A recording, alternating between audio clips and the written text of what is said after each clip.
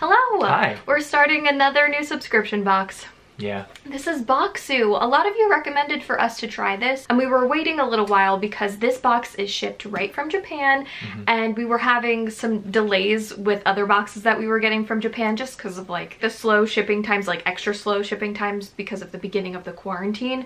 But this box actually shipped super fast. So Bokksu is a monthly subscription box that sends different premium snacks and tea pairings every single month from Japan. So we were just doing some research on this box because I really just like signed up for it, didn't really look that much into it, and I wanted to have like good information to give about like how you can sign up for this box. So we're doing the tasting box. It's a smaller version of their box. It seems like they really only have a classic size box. Most of the boxes that we do have like 3 different sizes, but for the most part they're just doing one size, the classic box, and it's $45, which is very expensive just compared to other boxes that we do. So somehow I managed to find this tasting size box. It was $30, so I figured I would sign up for this one, see if we like it. We can't really find it anywhere on their website, but what I could find was that I actually have a link for $10 off of your first box. So I will link that down below if you were interested in signing up for the classic size box, which I guess is larger than the tasting box. $10 off of your first box is actually a lot compared to any of the codes that we've had for any of the other boxes. Yeah. So that's pretty cool. And the tasting box is 10 to 14 snacks. The classic box is 20 to 24. Oh, that's a ton. So you're getting a lot more. Wow. So I don't know, maybe if we like this, we'll switch to the bigger size, and maybe if you guys sign up for the bigger size, or if you're already signed up, let us know. Let us know if it's worth it. So even though I couldn't find where you can currently sign up for the tasting size box, I am able to find some information about the classic box and the tasting box, and since this is our first box, sometimes I like to give a little extra information in the first video just about like the sizes or whatever. So the classic Bokksu includes an original assortment of 20 to 25 premium Japanese snacks and a tea pairing curated around a cultural theme. In addition to delicious snacks and tea, you will find a culture guide that explains how best to enjoy the items in your box and their craftsmanship stories. And then the tasting Bokksu contains the same high quality thematic curation as Bokksu and a sampling of most or all products each month. This means you're not guaranteed to get every product from the classic size Bokksu, but you will get most of them.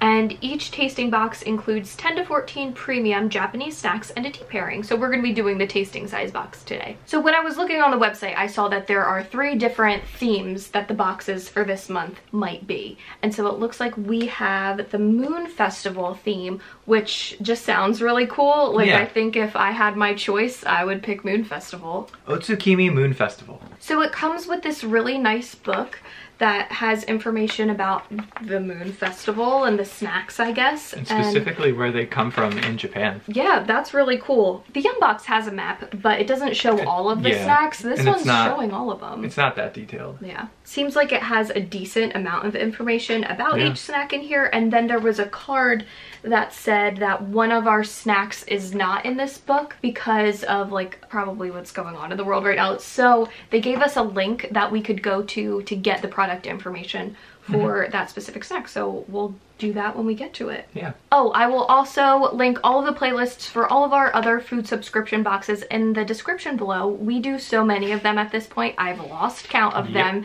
So they're all just below. If you're new here, we do a lot of them. We taste a lot of international snacks every month. Okay, so up first we have Hokkaido red bean donuts. These delicious donuts are filled with anko red bean paste made with azuki beans from Hokkaido. Comforting and rich, they're the perfect snack for colder weather. Well, it smells really good. It does smell really good. I mean, it just smells like a cake donut. Yeah. It had a really nice density to it when I cut it. Like, it cut really crisply. I've had red bean paste a few times, and I don't love it. So I like it. I'm hoping that I like it today. You can really tell that it's beans. I feel like I can't taste it that intensely. But you can feel it. It has like a bean texture. It's like smooth and creamy. Honestly, this is really delicious. Yeah, it is delicious. I think it adds just a nice texture to the donut itself. It really just tastes like a little like munchkin. You're like an old-fashioned kind of donut hole. That's what it is. And I love old-fashioned donuts. It's like just a really, really good flavor. Sometimes old-fashioned donuts kind of just taste like gross oil, but this one doesn't. Like, it tastes like an actually really great donut. I honestly don't taste the beans at all. They're there. For me, it's a positive. I also wanted to mention that the book includes the flavor, whether it's sweet or savory, and common allergens, whether it's vegetarian or not. Wow. Up next we have M. Baker's Cookie Custard Flavor. This soft cookie really does taste like custard pudding. It has a lovely vanilla flavor and somehow captures the eggy, creamy flavor of custard too. This really smells custardy. It smells good. It smells kind of like a sugar cookie. It's like a sugar cookie to the next level. Yeah, it's got a really great texture. It's like bouncy. Like it springs back when you bite it. I think the outside of it is a little bit crisp, and then the inner part is a little chewy, kind of like a sugar cookie. Yeah. A good vanilla flavor. It's not overly sweet either. It's pretty sweet though, I think. And I think it has a really, really strong custard flavor. Like, it tastes like vanilla pudding. Yeah, it's great. It's really good. I kind of wish that it was bigger and we had more of them. This is a lotus root and Kokuto black sugar bamkuchen. Renkon, lotus root, from Ibukari Prefecture, and Kokuto black sugar from Okinawa unite in this delicious layered cake. Soft, sweet, and round like the moon, this cake has us seeing stars. When I saw layered cake, I certainly didn't expect it to be layered quite like this. This looks beautiful. Yeah. I love the way this looks and smells. It's so spongy. It smells really sweet. Yeah. That is the best textured cake I think we've ever had in a box. Yeah, I totally agree. It doesn't really feel like 1,000 different layers. Like, it's not slipping apart or anything. No. But it's kind of dense and spongy and not dry. It has a good crumb to it. It's pretty smooth. Yeah, and I thought it'd be sweeter. So did I, based off of the scent, but... But it has like a nice, earthy, kind of roasty flavor going on. Yeah, roasty is a good word for it, because I want to say, like, I have the same feeling as coffee, but it doesn't taste like coffee at all, but it's like caramelized. Similar. Yeah, that's what it is. I think it would taste great with coffee. It would. Next up we have Zarame Mochi Rice Crackers. These rice crackers are made with mochi gome, also known as mochi rice, which gives them their delicate and airy texture when baked. They're then coated with a flavorful glaze of soy sauce and brown sugar. These smell so good. They smell like soy sauce. Yeah, and they're like almost sticky with the glaze. They look really nice. They do. Whoa. Oh, I love it. We've had similar rice crackers in the past, but I think this is the best one that we've had. I don't know if it's like the best. It's just so different than the other ones. This one is pretty much completely salty. It doesn't have that salt sweet thing. It's a little sweet. It's very salty though. It's definitely something I could see myself eating a ton of, like that addictive saltiness. The crunch is great though. You get like a richness from the soy sauce, a little sweetness from the brown sugar. Ugh. These are Funwari Meijin Mochi Puffs, Black Syrup Kanako. These mochi are made with 100% Japanese mochi gome rice that is pounded and transformed using a unique patented process into lighter than air confections. Afterwards, they are covered in brown sugar syrup, cocoa powder, and kinako powder for a sweet and nutty flavor. This smells interesting. It does smell good. It almost has that caramely scent. The way that it looks reminds me of Irish potatoes. It does. But it's really light. Yeah. Whoa. Oh my god. It's so light. What an experience. It's like 100% lighter than even a cheese doodle. Like, it has that same airiness and crispness. Yeah. But it dissolves instantly. So good. And then the outside of it is a really finely milled powder of some sort. Lightly sweet. It kind of has like a donutty flavor. Almost. You know when you get like the mix of little donuts and there's that one that has that same coloring? It's like cinnamon. Cinnamon, yeah. It has a similar flavor. I don't think it's cinnamon. No, though. it's definitely not cinnamon. It's similar to that, but it's like also incredibly different, the flavor. It's a deep flavor. It's really, really good. I don't know how that survived in transit though. Neither do I. Because of how light and airy it is. I'm shocked that those weren't like pulverized by the time they got here, but they're so good. I want a ton of those. These are chocolate azuki beans, black sesame kinako. This creamy, dreamy confection is a modern version of amanato, made by simmering azuki beans in sugar syrup, coating it in white chocolate, and rolling it in yummy, nutty kinako and black sesame powder. For those of you wondering, because I was, kinako is roasted soybean flour. Oh, this looks like a little jelly bean. Reminds me of like a little egg. Like a little robin's egg or something. That is not what I expected. It's soft. It's like a paste. Almost the same texture as peanut butter. Yeah, it's really good. Almost the same flavor as peanut butter. It is good. Yeah, it's real nutty and sweet. I like that a lot. I guess it's one bean. I don't know. It's a bean. It's totally smooth though. Yeah. I wouldn't think that it's a bean, like even though it's shaped like one. Because you know, like beans have like a skin. Yeah. This was almost like fluffy. Yeah. and just like really smooth and creamy. I like that a lot. Me too. Kind of light, a little bit sweet. That seems to be the trend. Yeah. I like that. Me too. Next up is Minatarashi Mochi Monaka. This snack blends two traditional Japanese snacks. Monaka, a mochi wafer case filled with flavored white bean jam, and Motorashi Dango, a Kyoto specialty of skewered dango rice cakes grilled with a sweet soy sauce glaze. It's so sticky on the inside. It's like jelly. Yeah. And then the outside is like a wafer texture, kind of. Yeah. No. I just don't like the texture. It's a rough texture. The wafer's really soft, probably I imagine because of the jelly on the inside, and that's like a little gritty, but it has that same like sweet and soy sauce kind of flavor as that rice cake. I guess so. I like the flavor. The flavor's great. I almost feel like I'm getting a little bit of like a apricot sweetness, like some sort of fruitiness in there. I don't know. Not at all. I like the flavor of it. The texture's just not my thing. Yeah. It's really jelly on the inside, and I don't like Jell-O or soft gummies or anything, and that's how my brain is reading it.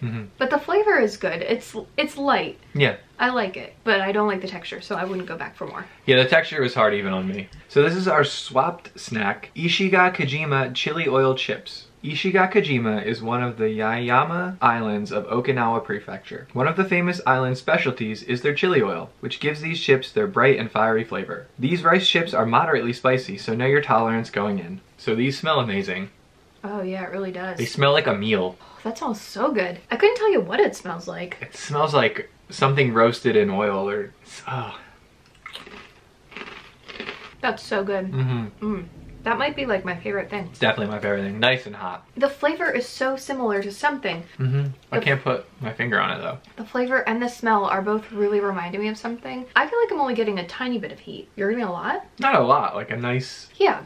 I don't really like spicy things, and it's just a teeny tiny bit at the end, which is good. Whatever the flavor is like still hanging on, and it's driving me crazy. I can't think of what it reminds me of. It's like slightly more heat than just warm. Like there, you can tell that it's spicy. It's good. What is that flavor? It's just gonna drive me crazy. It'll come to us later tonight as we eat more of these. Good crunch. Same kind of rice cracker crunch. Maybe a little bit less intense of a crunch than that other more like oval shaped one. I think that glaze really helped that one. And this one was a little bit thinner. It seems more just like a chip that you could snack on easily. Like that other one was like a little bit rattling of your brain. I definitely like this one better. I would like a giant bag, please. Yeah, same. That one is so good. I think that's my favorite thing out of this whole box so far. Me too. Well, we have one more thing. Our last snack is cheese arare salted truffle flavor. This bite-sized rice cracker enjoys the finer things in life. Earthy truffle, tangy camembert, and sharp black pepper all wrapped in a crunchy rice cracker. We typically pair things with tea, but wine might do well here. Oh, there's like cheese in the middle.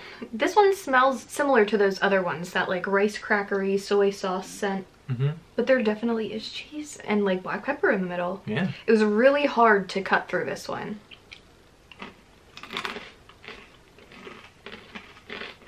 Yo, that's crazy. That's real good. It tastes like cheese and crackers with black pepper. There's a lot going on here. You have like a salty sweetness from the rice cracker, very crunchy, almost hard. And then you bite through that and you have like the creamy richness of the cheese and the earthiness of the truffle. And then you get hit on the back end with the black pepper. That's really freaking good. It is really good. It's probably not a snack that I would ever pick, but it kind of reminds me, this is gonna sound terrible, it reminds me of a combo, you know, like the crunchy outside with the creamy cheese on the inside. Except it's creamier than a combo. Oh yeah. A combo is kind of like borderline powdery. Well, it's creamier, but then there's also a lot more of it on the inside, and it's definitely crunchier. It's like the fanciest combo you'll ever find, and the flavors are very luxurious compared to a combo. And I feel like luxury is the theme.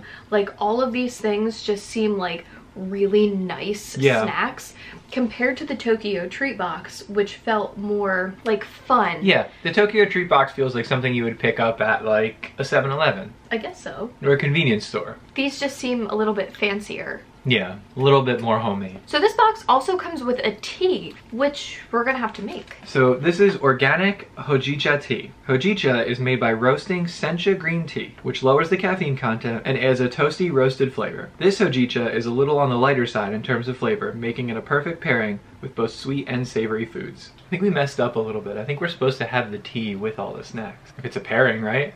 I guess, I don't know. Maybe next time we'll try that. It does smell really like toasted. It does, it really does. I haven't had a ton of hot tea in my life. I don't really like hot beverages that much, so it really smells unlike anything I've ever had before. I went through a big tea phase. I've never smelled anything like this either. So we just boiled 5 ounces of water and steeped the tea bag in it for about a minute. That's interesting. It's a light colored tea. It's green tea that's been roasted. And you can taste that. Yeah, it really has like an earthy scent to it. I guess most tea does though.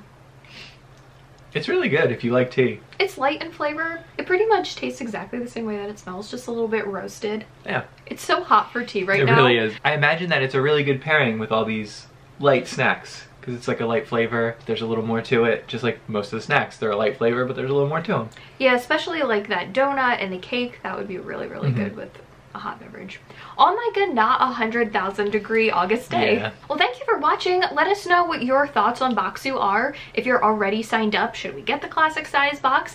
And if you're not already signed up and this interests you, check out our link below for $10 off of your first box. Give this video a thumbs up, subscribe to this channel if you haven't already so you don't miss any of our other subscription box videos, and follow us on Twitter and Instagram and like us on Facebook. Those links are down below.